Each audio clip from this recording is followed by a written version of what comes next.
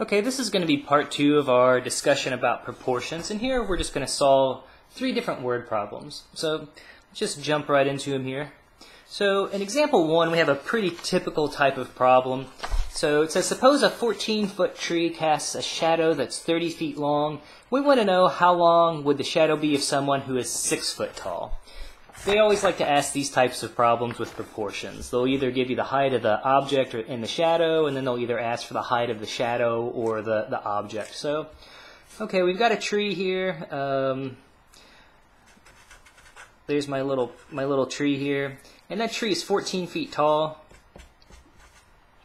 It makes a 30-foot long shadow, so maybe there's the good old sun up there. And there's the shadow, so we know that the shadow is 30 feet long. And we've got somebody, maybe it's me, that's about 6 foot tall, and we want to know how long their shadow is. So just looking, at the beginning problem, I noticed that the shadow's, more than twice as long as the tree. So I know that the shadow should at least be, over 12 feet. So that's just sort of one little intuitive thing I think about, just to make sure that I have things set up correctly at the end. But okay, so here comes our proportion. So let's think about maybe height to shadow. So that's how I'm going to set it up. So the tree is 14 feet to its length, its shadow length of 30. Okay, so height, we know that the height of the person is 6. We're trying to figure out the length of the shadow. Let's call that x. So I'm going to do the same thing as before. I'm going to cross multiply. So we'll have 14 times x. We'll have 6 times 30, which will be 180. We can divide both sides by 14. And let's see here. So these are again both even. That's going to give us 90 divided by 7. Let's do some long division. So let's see, 7 will go into 90. Well, 7 goes into 90 once. Let's drop down our 0. 7 goes into 20 twice, so 2 times 7 is 14. If we subtract, we can put in a couple extra zeros. Let's see, 7 will go into 60 how many times? I guess 8 times. So 8 times 7 is 56, it looks like. So let's see, if we drop down another 0, 7 will go into 45 times. I'm going to stop right there. Obviously, you could keep going here if you wanted to. So I'm getting x to be roughly equal to 12 I'm going to round up 12.9 feet. So again, that agrees with what I said at the beginning. The shadow should definitely be more than twice the length of the person. So the person was 6 feet tall, 12.9 feet for the length of the shadow. That seems reasonable to me. Okay, again, so just a basic proportion, nothing too crazy. Okay, so part 2 will be a little more complicated. We've got a person who's 5 feet tall. They stand 18 feet from the base of a street light, and if the person's shadow is 8 feet, we want to find the height of the street light. Okay, so this one's a little more complicated. Okay, so here's our little street light. Okay, so its height, that's what we don't know. That's what we're trying to figure out. Let's call that x. So I always like making a little picture. Here's our person. So we know that that person is 18 feet away from the base. And let's see, we know that they are 5 foot tall. And then from there, their shadow is 8 feet. Okay, so there's the shadow of the person. So kind of blocking out that light. All right, so let's see here. So we're thinking about, again, height to the length of the shadow.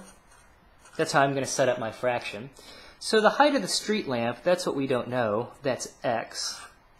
Well, the length of the shadow, right? The length of the shadow from basically of the street light, that's going to be the 18 plus 8.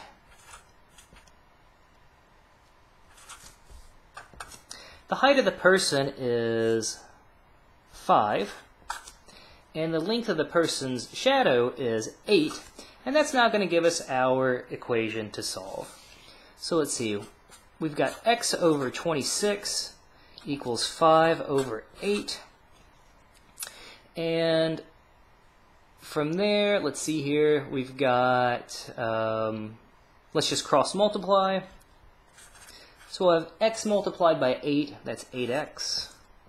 Let's see, 5 times 26, what is that? Well, let's see, 5 times 20 is 100, 5 times 6 is 30, so that's going to be 130. So let's see, that's going to give us, if we divide both sides by 8, we'll get 130 over 8.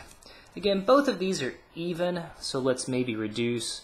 So 8 divided by 2 will be 4. What's 130 divided by 2? I think that'll be 65. And again, maybe let's just do some long division. So let's see how many times 4 goes into 65. So 4 will go into 6 once. 1 times 4 is 4. If we subtract, that'll give us 2. Let's drop down to 5. 4 goes into 25 6 times. 6 times 4 will be 24. Let's subtract 25 minus 24 will be 1, and let's drop down to 0. 4 will go into 10 twice. 2 times 4 is 8. Again, if we subtract and drop down to 0. And last but not least, 4 goes into 25 times. So I'm getting the height of the pole to be 16.25 feet. Alright, I think I've got everything set up there correctly.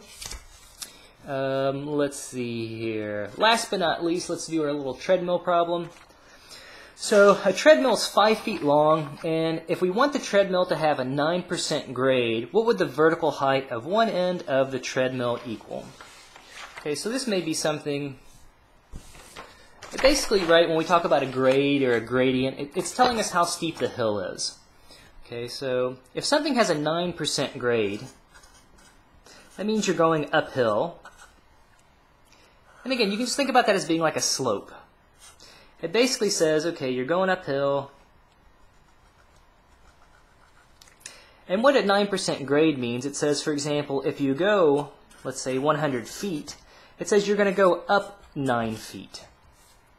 Okay, so we've got our treadmill here that was, what was it, 5 feet long? Our treadmill's 5 feet long, but it's got to be at a little incline. And we want to know what that vertical height is. Let's call it x.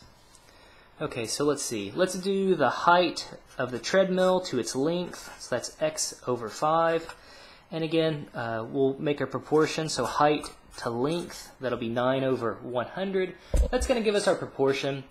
If we cross multiply, we'll get 100x equals 5 times 9, which is going to be 45. Well, let's see. If we divide, we'll get x equals 45 divided by 100. Well, 45 divided by 100, that's 0.45. So it's going to be 0.45 feet.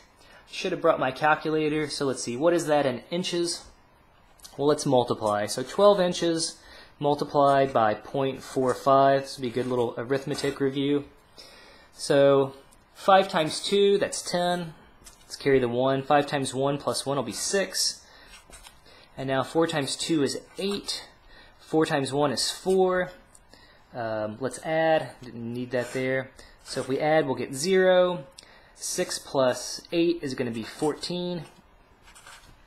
And now we've got 2 decimal places, so we'll need to make it 2 decimal places. So that tells me that the height of the treadmill is going to be 5.4 inches to give us that same 9% grade. So again, hopefully nothing too crazy here, just setting up, again, basic proportions, doing some cross multiplication, and going from there. So, alright, I hope these examples make some sense. You certainly may see some more complicated proportion examples, but again, hopefully these will give you a basic intuitive idea on how to start them.